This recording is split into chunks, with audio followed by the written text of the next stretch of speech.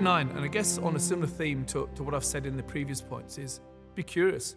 If you're going to become a great leader, you have to believe, first of all, that leadership is a skill that can be learned. And in order to improve that ability, you have to be curious about everything. You have to have that, what Carol Dweck would say would be a growth mindset.